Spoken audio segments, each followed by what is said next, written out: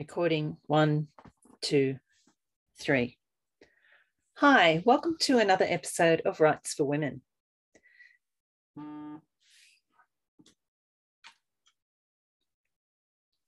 Recording 1, 2, 3. Hi, welcome to another episode of Rights for Women. My guest on the Convo Couch today is Ann Shin. Raised on a farm in British Columbia, Ann lives in Toronto with her partner and 2 daughters. Aside from cooking and taking walks, she spends her time writing fiction and producing films and series. Her documentary, My Enemy, My Brother, was shortlisted for a 2016 Academy Award and nominated for an Emmy. Her previous documentary, The Defector, Escape from North Korea, won 7 awards, including Best Documentary and Best Documentary Director at the 2014 Canadian Screen Academy Awards, an SXSW Interactive Award and a Canadian Digi Award. Hi, welcome to another episode of Rights for Women. Today's episode is a combined Heart of Writing and New Release episode, and my guest on the Convo Couch is Ann Shin. Ann lives in Toronto with 2 daughters and her partner, and she's a documentary and filmmaker as well as an author. Her documentary, My Enemy, My Brother, was shortlisted for a 2016 Academy Award and nominated for an Emmy. Her previous documentary, The Defector, Escape from North Korea, won multiple awards for Best Documentary and Best Documentary Director, and became the basis for her book, The Last Exile, or perhaps the other way around. I'm going to talk to Ann about that. I've recently just watched the film. It's a heart in your mouth style documentary in which Ann takes an active part. And I'm currently reading The Last Exile. And it's just so wonderful to read a book and to follow a story about people in a part of the world that I really know nothing about. So I'm really looking forward to talking to Ann today about how she wrote The Last Exile. It's a portrait of a young couple in North Korea and their fight for love and freedom. And it's a really vivid, moving, heartbreaking story. So beautifully written. So it's my pleasure to welcome Ann to the Convo Couch today and to find out what's at the heart of her writing.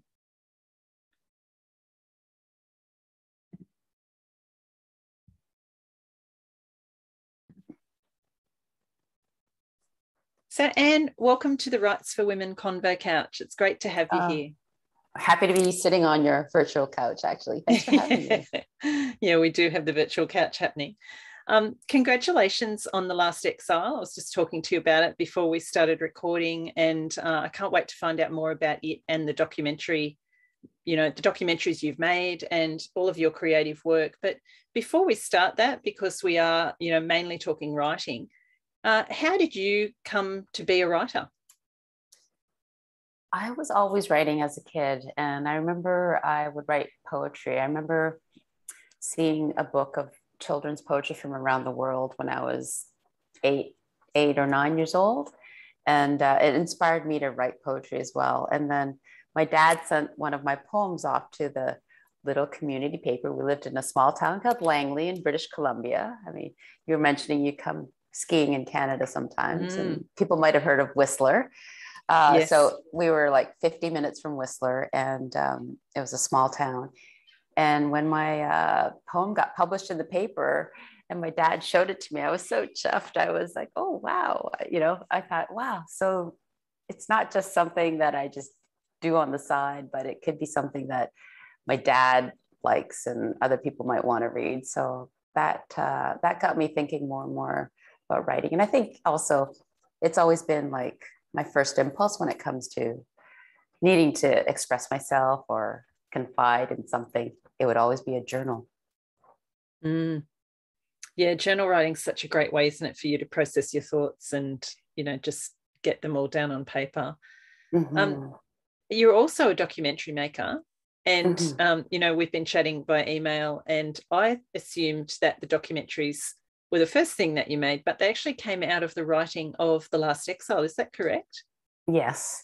So I started researching for The Last Exiles by meeting North Korean defectors, and that eventually took me all the way to the border of North Korea and China. And I ended up going on a journey embedded with North Korean defectors escaping from their country. But in the process of doing all that research, not only was I amassing more information for my book, but I realized these people with their true stories, there should be a documentary about them. And so I filmed their journey, and that also became a documentary. And as is the pace with film and novels, the film came out first. It's called The Defector, Escape from North Korea. And then my novel came out many years later.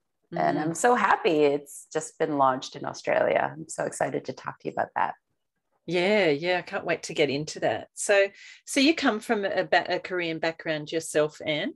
Yes, yeah. I was born in Canada, but my parents are of Korean background. And, you know, the Korean War really affected our family. It's the war that separated Korea into North and South. Before that war, it was all one country. And, but that war has divided many families, and it certainly affected mine as well. Yeah, I was saying to you earlier, it's really fascinating to read the book and to watch the documentary and to have your mind open, or my mind opened up to a part of the world that really I know very little about. And I think, you know, it's I think from memory, from what we did, the little bit we learnt in history about the Korean War, I think it was known as the Forgotten War. That's the way that it was sort of known here anyway. And you know, it is a part of the country that, and especially I guess since the partition and North Korea, you know, becoming communist and under the rule of the dictator, it's a part of the world that is quite kind of shut off, isn't it? That we really don't know that much about. It is. I mean, they don't call it the Hermit Kingdom for no reason. I mean, it's really shut off from the outside world. And so people inside the country don't get outside news or outside media. Their worldview and their understanding of world history is only through what's told to them by the state. And then for us on the outside, we don't get much information about what goes on within North Korea, aside from what's sanctioned by the state as, you know, media releases that they release to the world, along with the odd rocket or two. Yes, correct. So you were saying that, you know, you had this impulse to write a story set in Korea. Where did the, you know, obviously you've got that cultural background happening, and I imagine that there would have been a natural curiosity around, you know, exploring that. But where did the inspiration for the book itself come from, and that, you know, motivation to think, okay, I'm going to actually write a novel set there and about this issue? It came to me with an image. I don't know, for different writers, the book starts with a different kernel for each person. For me, it was an image of one of my main characters, Jin, who's walking along a country road. He's a bit injured, and he's trying to find his way to the border of North Korea. He's trying to escape. And for me, I could just see the expanse of fields beside him on either side of the roads, and this forlorn feeling of trying to get somewhere, not knowing where you're going. And that image for me was about the search for freedom. And that's really the impulse that started for me with this book. It was in that image and that sense of this individual's going to embark on a radical escape to freedom. And there'll be lots of challenges on the way and moral dilemmas.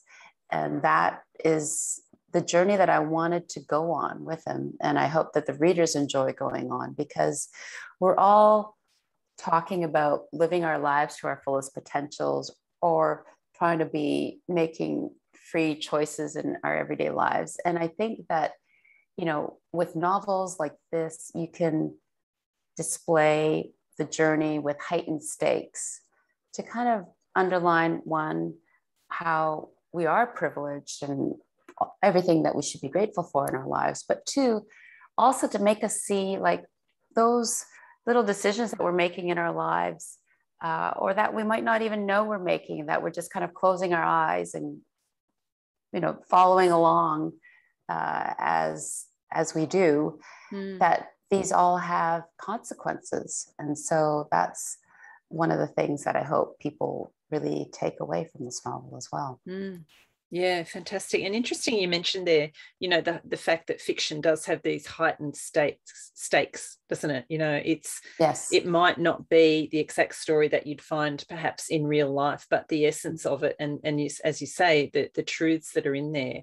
I think that's the beauty of fiction, isn't it? That we can be drawn into the story and enjoy actually being part of the story, but at the same time, these other really important issues can be explored.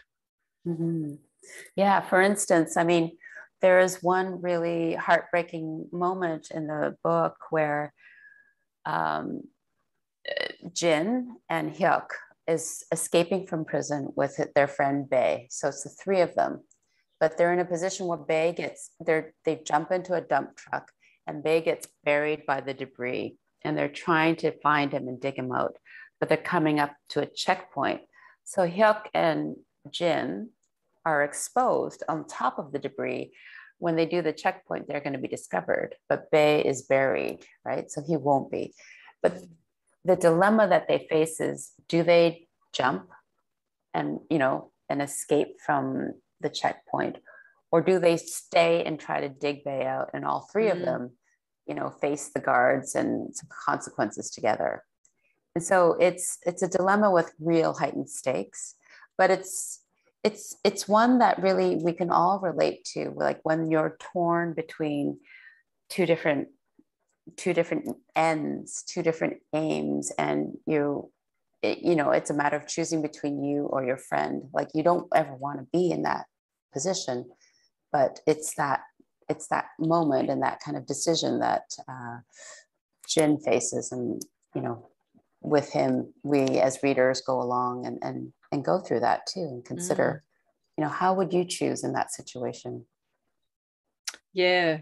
Well, having very recently watched the documentary The Defector that you made, and I want to talk about the relationship between the novel and the filmmaking, because I know that you said you started writing the book and then you realized you wanted to make the documentary out of that.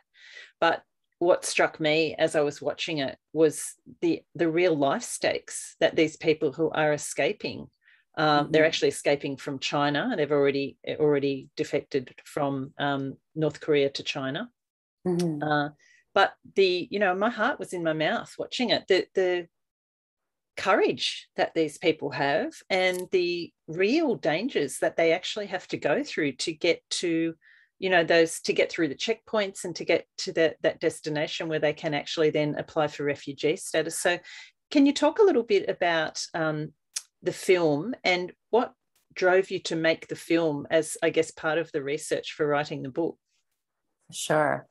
So with the film, I was embedded with some defectors. There were 4 women and a couple men, and a guide who's called a broker, who's in essence a human smuggler who ferries these people across borders and through countries for a fee.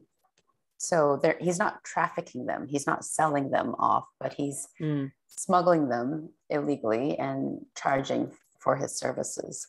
And I was with them. We were having to travel undercover in China because North Korean defectors have no status in China because of different diplomatic relations between China and North Korea.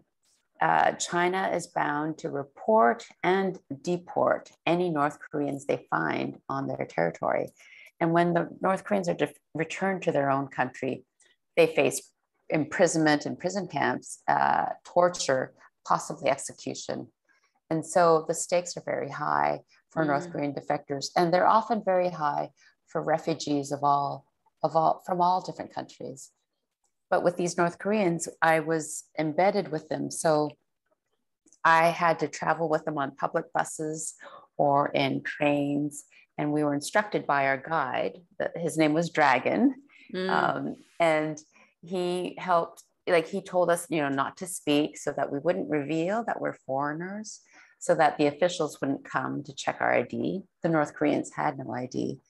We were staying in safe houses, eating bowls of noodle soup. We were traveling surreptitiously across the country. And it really helped me get a very visceral sense of what they go through, and also to have to establish these really strong friendships with people I, you know, in these extreme circumstances. And like you, I was amazed at their bravery, and I just kept saying to them, like, I'm so impressed by your courage. And they said, I'm not particularly brave or courageous. I'm just doing this because I have to. And that actually opened my eyes to have a bit of a better understanding of how desperate they are. They're so desperate that to undertake all that risk is not seen as an act of courage, but just a necessary thing that they have to do. So that was also illuminating for me. It must have been, I mean, it was dangerous for you too, I imagine, going through that process. How did you, feel during the filming of the documentary? It was really nerve-wracking, especially at one leg of the trip where Dragon, the broker, said he wouldn't be traveling with us, that we would have to travel on our own. And so Dragon was this kind of guy who wore like those slick football suits, the shiny zip-up jackets, and he had tattoos, and then he had 3 cell phones. Now, I don't know if you trust anyone with more than one cell phone, but I had hitched my wagon to this fellow who has 3. And then he said in the middle of the trip, you're going to go it alone. And so we were all really concerned that he wasn't going to travel this leg of the trip. So there were times like that. Luckily, we got through fine. He really knew his stuff. So, he made sure that we were okay. But there were many times where I felt really nervous. There was one time where I had arranged to meet with the defectors at a certain meeting point in Southeast Asia, because they could go, once they were out of China, once they got through to a country like Thailand, they could finally apply for refugee status in a country like Thailand. So we arranged to meet in a certain area, and I arrived there. They didn't show up all day. I was waiting for the next day. They didn't show up. And I was very, very distraught, worried that they were caught inside the forest, the Laotian jungles, and deported back. But luckily, at the end of the second day, I finally met them. Yeah, no, it's a fantastic documentary, and I highly recommend people watch it. It's, as I said, very eye-opening for me. And I'm really curious to know how much of that experience you then funneled into the book itself. But before we do talk about that, can you tell listeners what The Last Exile is actually about? Sure. The Last Exiles follows the journey of Jin and Suja, who are 2 young university students with their whole lives ahead of them. They both have promising careers ahead of them. Suja is from the upper middle class of Pyongyang in North Korea. Like, a lot of people don't realize there is an upper middle class in North Korea. And so her father is an editor with the state newspaper, and she has her life set. And Jin is actually from a very poor part of North Korea, a rural area that was hard hit by the famine of the 90s and has never really recovered. Like many parts of North Korea, his parents were starving.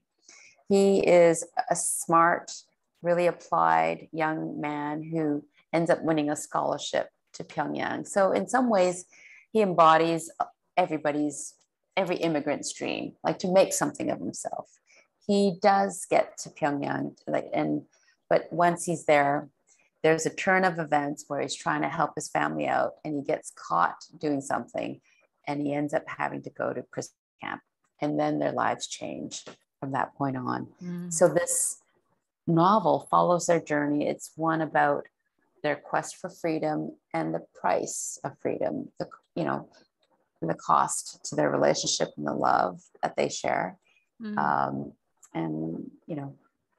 what all the moral challenges they face on the road to freedom. In a way, it was partly inspired by Aravinda Adiga's The White Tiger. I don't know if you read that book with I've Balaram heard was of the it, but I main, haven't read it. Yeah. yeah, he was the main protagonist, but he goes from being a poor pauper, a young boy in India, to become an entrepreneur that runs a business of like 50 drivers for like the whole Silicon Valley of India, basically. And on his en route, he does several questionable things. He's a bit chameleonic, and so in some ways, the questions that that novel addresses is part of something that I hope the Last Exiles address as well. Yeah, yeah. And so with your experience of making the film, so you got to a point in the writing of the book where you really, were motivated to make the documentary. How did the actual writing of the book continue from there, and how much of your own experience in that documentary making then went into the book? Mm-hmm. The spending time with North Korean defectors, both undercover, but also in Canada and in the States and in Korea, helped me to get a very intimate sense of what life is like being a defector and trying to find freedom and to establish a free life. And so that all went into the background, that went all those details about people's lives, the senses, the smells on the streets of China, the memories of what it felt like to be on a train with them and to be afraid of being discovered. All that helped really make all the scenes come to life for me. Those visceral details really worked themselves into the writing of the book. And so it was invaluable. I was really grateful to have had that experience behind me to feed into how I wrote the scenes. Yeah, it really becomes part of that fabric, doesn't it, of everything that you're pulling together. Yes. Yeah. So what was your writing process like for this book, Anne? Are you somebody that sort of sits down and writes, every day? Do you write when the motivation takes you? And then how did you get from that point where you had the first draft to then getting it into its final form? I like to try and write a little bit every day, but I have a day job as a producer and director in documentaries and in film. And so, there would be weeks that sometimes went by that I couldn't, but it helped to have deadlines. And I had a writing buddy that I'd have to report to every Friday. So I got to my first draft after a few years. And the book was a lot longer than it is now. Okay. It had a different form, So I think I've learned that for me, the writing process is a bit like living life. As you're growing up, you kind of accrue characteristics, you accrue worldly things and possessions and assets. And then at some point you have to kind of pare everything away and hone things down again. And that's what I had to do with this novel as well. At one point, it was much longer than it is. It had 3 main characters, in fact, 4. So it was Jin and Suja, as well as Kim Jong-un and Kim Jong-il. Okay. So there were all these chapters about Kim Jong-il and Kim Jong-un as well. And let me tell you, like getting into the mind of a dictator is actually, for a writer, it's like walking into a fun house because you're in the mind of a character who has no boundaries, no limits. Yeah, that would be true. Yeah. Unlimited wealth and no rules or regulations or laws to curtail your behavior. And so writing from that mindset was really quite interesting. It was also, of course, fed by a lot of background reading I'd done on Kim Jong-il and the various things his regime did, and things like having like an escort cadre of women, a cadre of women who were meant for his pleasure. They were actually called the equivalent of Joy Division, which is what the Nazis called the women that they forced into becoming sex slaves, Joy Division.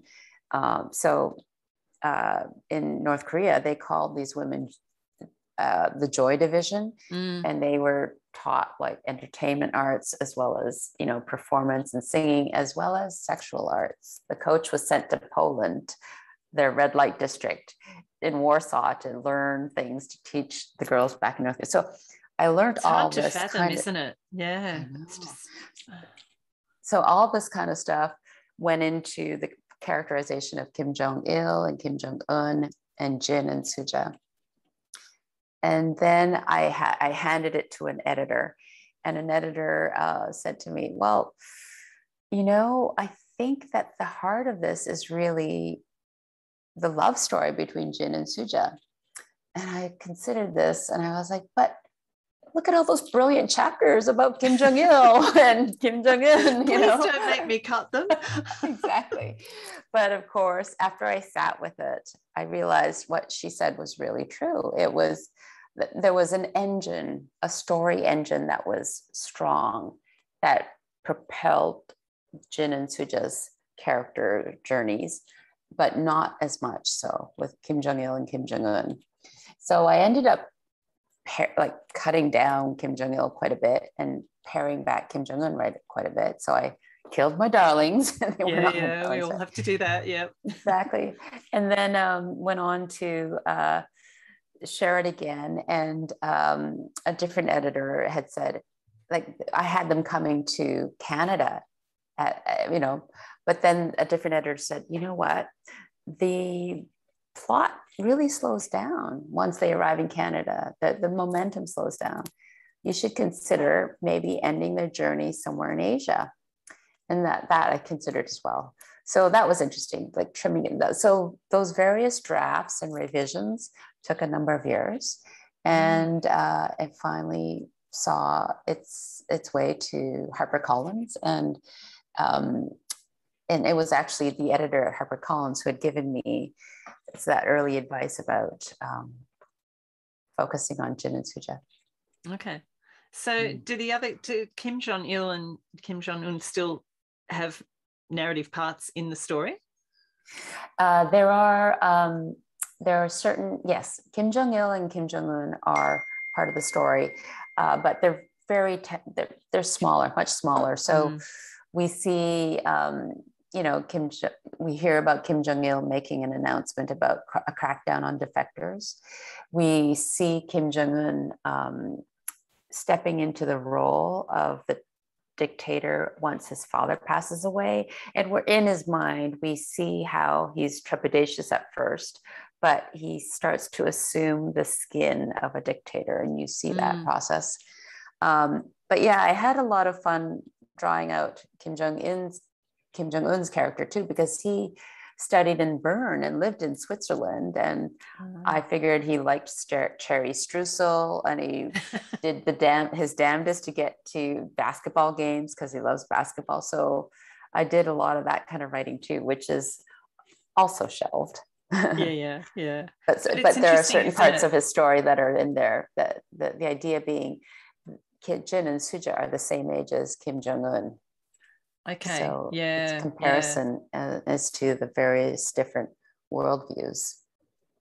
And, you mentioned having to kill those darlings, but I don't think that any of that work that you do or any of that writing is ever wasted, is it? Because it forms so much of the background and the cultural setting and the mindset of your characters. Yes. Yeah. And I think it's all part of the process, isn't it? Like, it's just your way to get deeper into the story and to really get to the very convincing, authentic part of the story. I mean, how about for you? Have you had to kill a lot of your darlings in each of your books? Actually, the one I'm currently writing, I'm killing more darlings than I have before, because it's a story it's got like a double narrative, a past and present narrative, and it's sort of blown out, like you were saying, of having this very long draft. Yes. So when I've gone back, and I'm starting to revise bits of it now, I'm thinking, that's interesting, but it's actually not really driving the plot forward. And I think you sound like you're a very character-driven writer as well. So and I'm a little bit the same. So when it gets to that whole idea of, having to have the plot where you want people to keep turning the page, sometimes you have to sacrifice those nice little gems that you feel really initially needed to be in there, don't you? Yes, yeah. And I'm curious, I mean, you've written many more books than I have. And has that process trimmed down at all? No. Each No. book is its own beast and I would journey, love to a say that fresh it's new gotten journey. easier, but it's actually hasn't. And I guess I've just changed my style a little bit too over the last couple of books, and I've changed the direction of my writing from, we have a genre in Australia, which probably is Western over there, but it's sort of rural romance here. Which is what I initially was writing. And I've gone more into like the women's fiction, sort of commercial fiction type genre now, with a broader story and more about women's lives, So Nice. it's got a different tone and a different style. So that becomes a whole new learning curve, when you're writing a book in a different style again. Yes. And of course, all the doubts and everything that creep in, that you have to deal with. But yeah, sure. But it's great you're writing women's stories. I think really we've entered an age for women, by women, about women, and I'm so happy to be alive today. My grandmother, I remember her, slapping her knee and telling me, she could have been a great doctor if only she had the opportunity to go to university.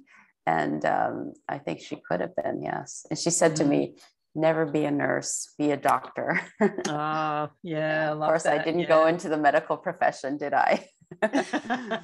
No, definitely not into the creative arts, but definitely, a different way of contributing. Yeah, for sure. So my mum is 97 yesterday. Oh, amazing.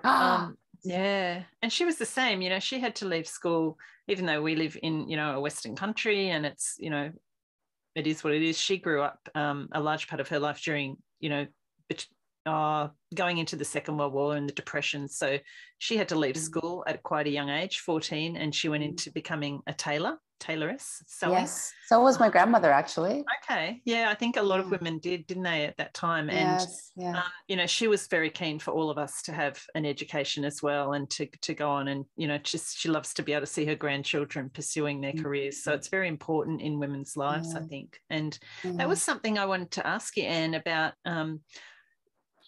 that whole issue of women's lives in the book. I mean, I know you have it is a love story partly, but how do you see the story playing out as this around this issue of women's lives? Because I know that was a big part of the documentary as well, wasn't it? That the situation that women, even when they got to China, found themselves in the documentary. And then I know that a big focus for you in following the lives of the people as they came out of China was to look at the women in the group and how it affected them. So how do you see that issue playing out, and how did you then translate that to the book?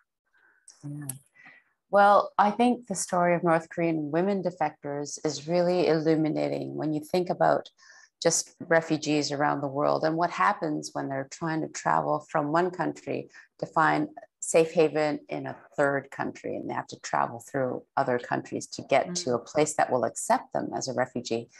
With North Korean women, they most of them go through China.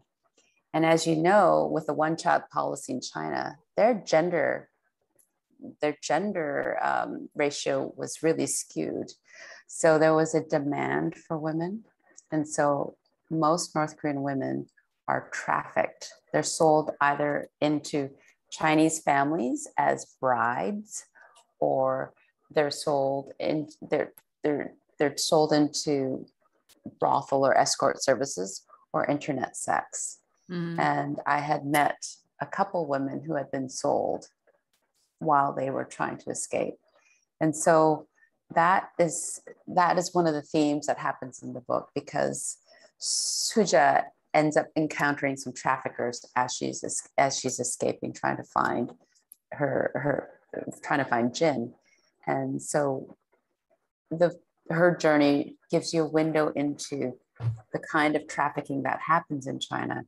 And what she does to try and get out of that situation is just emblematic of her ingenuity and her determination, and is really reflective of the women that I met. Very strong, determined, and people who I had a lot of respect for. Yeah, amazing. The two women that you focus on in the documentary is it really blew me away of the strength and the courage and the heart-wrenching. I don't want to give too much away because I want people to watch the documentary too, but what they had to leave behind and let go of, as well as that, that double-edged sword, like the joy of actually escaping and reaching that goal, but then the heartbreak of actually having left family behind. Yes. So the two women, it's Sukja and Hijung or Yonghee in the Defector, Escape from North Korea, the documentary. They, one of them had been trafficked and she had a baby with a Chinese man. Luckily, I suppose for her, the man had been very good to her, but she was always living under the threat of being caught and deported. And so she ended up having to leave her child with that man to escape. But another woman I had met, she shows up momentarily in the documentary, was working as an escort girl in a karaoke bar. And she was continuing to do that because she was sending money back to her family in North Korea through brokers who will ferry money and cell phones and other things back and forth across the border in and out of North Korea. So a lot of North Koreans do that. And I had met several North Korean women who were doing that. They were having to choose to stay in those circumstances because they wanted to be able to keep sending money back to their families. Yeah. And I think that real issue of what it's like to be in that situation is so important, isn't it? And I know that you do that in both the book and the documentary, but we don't have a very good track record, I'm very sad to say, here with the whole refugee issue in Australia. But what's it like in Canada? Because Canada is one of the places that's mentioned in the doco as somewhere that people like to, apply for refugee status. What's the situation currently in Canada? I'd say Canada has been receptive of refugees, but only to limited extent. So we're currently receiving Afghan refugees, and we had been receiving Syrian refugees, but there was always a quota set to it. They were also receiving North Korean refugees, but there's a complication with North Korean defectors. So many would find their way to like Southeast Asia, and the South Korean government would actually give them a free plane ticket to come to South Korea, to repatriate in South Korea. And they would set up a welfare program to get them, educated as to a life in a capitalist society and how to adjust. But there was prejudice against North Koreans in South Korea. So a lot of the North Korean defectors would try and get to another country again afterwards. So a lot of the defectors that were received into Canada, they were investigated and they were found to have been received by South Korea already. So those defectors were sent back to South Korea. No one was sent back to North Korea, but Canada said, you were already given a home and a place to, a place in South Korean society. You did not need to come to Canada. So they turned back including one of the people in my documentary, Mr. Saw, he had to be sent back to South Korea. Okay.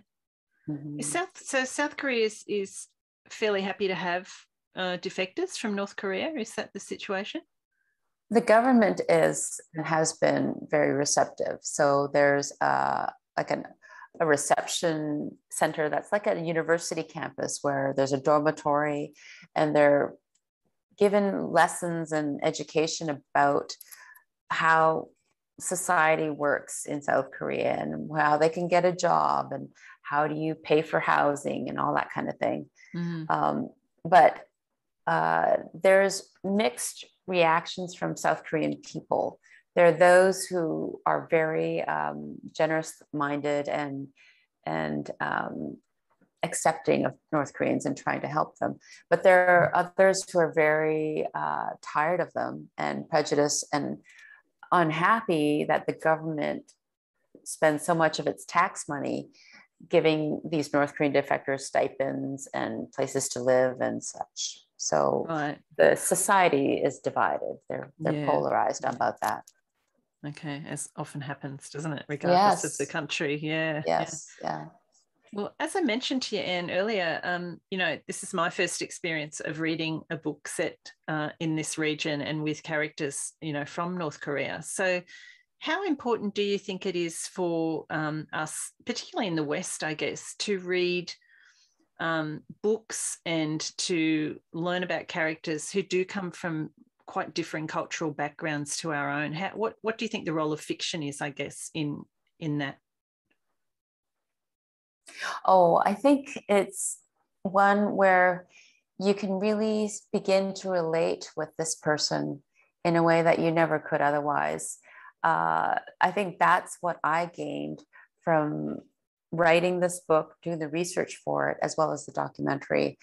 I didn't really know much about North Korean defectors, as I might not know about refugees from, let's say, Syria, right? But when I learned so much about their journey and who they are, what their hopes and dreams are, and how their quest for freedom is like any of our desires for what we want to achieve in our lives, I was able to really relate to them as, a fellow citizen of the world who deserves just as much as I do, and who's as complex and nuanced and as smart as I am. And I think that's what's important about these kinds of stories in fiction. It's our way to really understand and embrace what we might hold as foreign or as other, not my concern. So that's one thing that I do hope that people will gain from this book, and also why I like to read books about other countries and other lives and lifestyles that I don't know about. Yeah, definitely. What would you say? I mean, I think you may have touched on it there in their response to that last question, but what would you say is at the heart of your writing, Anne, and your filmmaking, I guess, as well? It's slightly different. So with writing, it's a personal, there's something, it's deeply personal, as I'm sure, you find, and all the people you've talked to. For me, it's deeply personal, and finding the vehicle for getting that deeply personal feeling or question, or that whatever it is, that nugget of life that I'm trying to explore, that finds its form in a story, in a narrative arc, and in characters. And so that's my impulse for writing fiction. It's a very deeply personal thing that I need to get out of myself. And in the process of doing it, I find what is, universal in that impulse, and hope that it speaks to the reader as well. But for documentary, I think because it's about filming people and sharing their stories, it's really about seeing what's true around me, what's happening, and to share that with the world. In some way, it's unfiltered because it's their story, their voices, and their images. In other ways, I apply a certain filter in terms of how it's edited and shaped and such. But with documentary, I feel it's more about, for me, it's more about a story with a kind of a call to action, or, you know, it's more of a societal question. Whereas for me, the novel, it feels more intensely personal at the same time, perhaps more universal. Mm. Yeah, no, I like the difference between those explanations. That was great. Well, what are you currently working on, Anne? Is there another novel in the wings? Yes. I know, working on documentaries. So can you tell us a little bit about each of those? Sure. I'm working on a novel about a couple that's in a slightly near future. So it's also a slightly different kind of setting. And it's about a challenge that they face, and you don't know whether they're going to stay together, but the process in which they figure out that question is through flashbacks to different points in their lives. And I won't reveal too much about those flashbacks, but it's, you know, everything from when they were newborn to when they're 90 years old. Wow. And so that's that novel. And I'm executive producing a couple documentary series, including a couple about, I guess, harassment in sports for women, one in cheerleading, and one is also a yoga organization where it's a mainstream organization, but there's been some abuses of power. Okay. Very interesting. Oh, where would people be able to find? I know I saw that I found that doco on Vimeo, but where would people be able to find your work and the documentaries that you're making in Australia? Are they available internationally or? Yes, they should be. They can stream it if they look for the Defector, Escape from North Korea. There is it's in Vimeo, but also it's on a couple other platforms as well. Okay. It might be an Apple, in iTunes in Australia, or if they do the search online, they shall find it. It might be on Google or Amazon. And the book is The Last Exiles with HarperCollins, Park Row Books, and it's out in Australia this month. Exciting. Yeah. So, and it's got a gorgeous cover. I have to say, I love the cover. Thank you. Yeah. Thanks. HarperCollins do such a lovely job. Often I think, you know, I love the cover of that book and it's a HarperCollins book. So really nice to see. Oh, great. Thank you. Well, it's been lovely chatting to you, Anne, and finding out about The Last Exiles and about your other work. All the best with the new projects. And yeah, hopefully people are going to be able to read your story and to get a glimpse into some very different lives to ours. I really enjoyed this, Pamela. So great to meet you. You too. Thank you so much. Hopefully I'll see you in Toronto one day. Yes, or Sydney, or close to Sydney. That would be lovely. Yes. Thank you. Good night.